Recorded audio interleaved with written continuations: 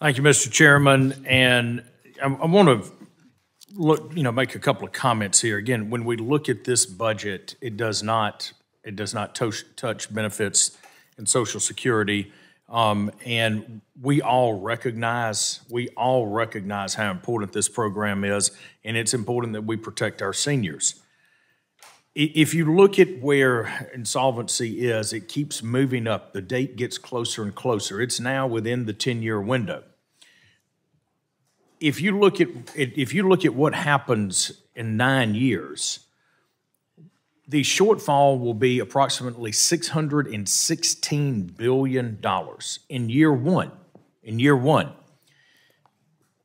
This amendment, if you look at it, talking about removing the cap on $400,000, would add approximately $86 billion over the 10-year window.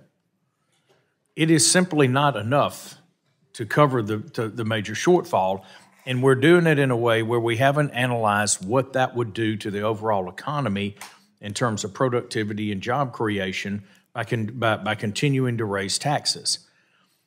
We need to be a little bit more intellectually honest, and we need to do this in a bipartisan way.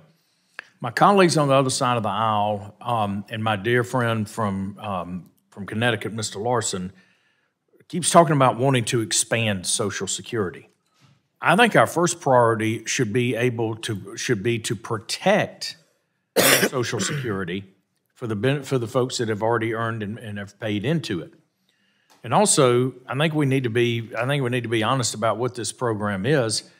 When the ranking member talked about his dad paying into the system, just as my parents have as well, they made payments into the system to help support other retirees.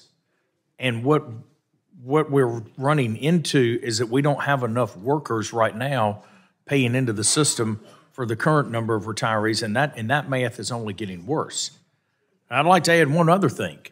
If we simply do this by saying we're gonna raise taxes, we are missing the boat on something that's happening in our economy that's pretty dramatic, and that is the advent of artificial intelligence and the impact that it could have on the workforce. And every single one of the jobs that potentially could be eliminated by AI is another hit to the solvency of both Social Security and Medicare. So I simply think that just raising taxes will have a negative impact on the economy, and I think that we need, and it's going to create fewer workers. We've seen this time and time again. As taxes go up, productivity goes down. We see closures. We see way too many pressures on business, and our job creators can't continue to add people to their payrolls, which is actually, under the current funding formula, what we need to extend solvency more than anything else.